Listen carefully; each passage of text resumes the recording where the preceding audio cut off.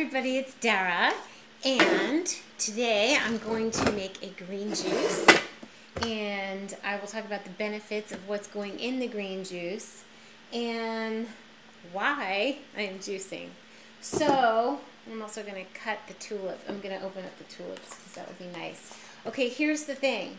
Yesterday I posted a video about how I naturally went into a detox mode. I decluttered my studio, and then that night I got into a detox mode and I didn't want to eat. What that means is that my digestion didn't feel well, I got headaches, I had a fever, I had chills. What that means is sometimes our body wants to detoxify something that has come up.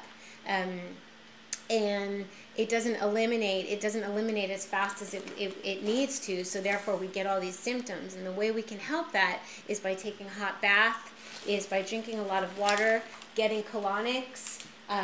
Now it was late at night, so that wasn't possible, so I took baths, I lied down, I drank tea, I drank water, and I knew that it would pass. And I also knew that perhaps it was time to just aid my body in cleansing by not eating the next day and just drinking liquids and a little bit of fiber over the next couple of days. I did have a blended soup and I did have a couple of pieces of fruit, so it's not like I only juiced.